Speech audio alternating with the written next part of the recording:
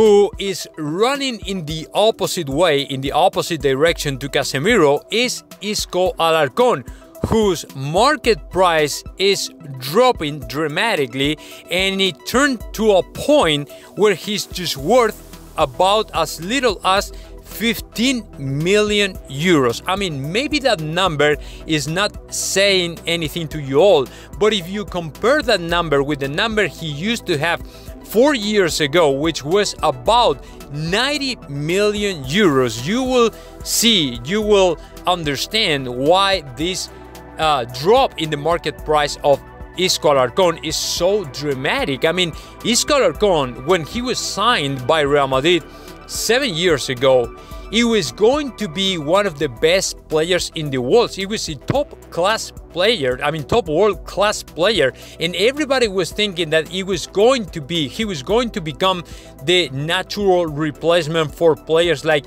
Iniesta or Xavi Hernandez in FC Barcelona, because the features, the profile of the player was pretty much the same. I mean, he was able to do almost the same things, you know, the same perfect side, the same ideas, the same creativity when it came to create plays and games and stuff like that. So that is why it's so dramatic, because this guy, I mean, since the departure of Lopetegui, when he became the coach of Real Madrid, he didn't have any luck, man. He struggled all the time with the different coaches, starting with Solari and then Zinedine Zidane. He never recovered and he never bounced back, and he didn't recover back his spot in the lineup of Real Madrid, and he was never ever again became one of the most important players for Real Madrid. So it's actually one of the players that is completely ruled out for the lineup of Real Madrid